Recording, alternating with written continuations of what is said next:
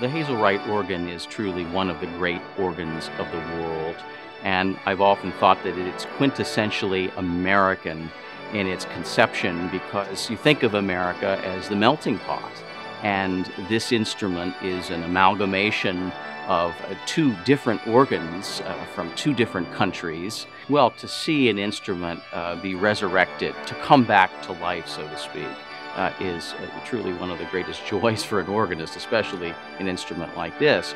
When I first encountered it, pistons weren't working, buttons weren't functioning. It was terribly out of tune. There was a lot of damage to the pipework. And, it's something so complicated, you wonder what can be done with it. Well, my goodness, the Ruffati family just worked magic with it. And this instrument now is truly at its high point.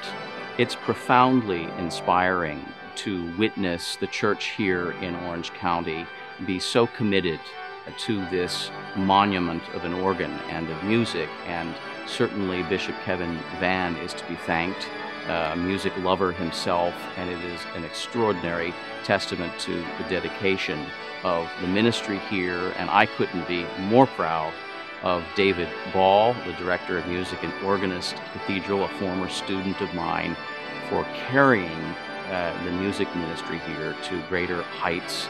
I'm sure Fred Swan would be very proud to see that the music making is in good hands here. And I look very much forward to the future and great things to come.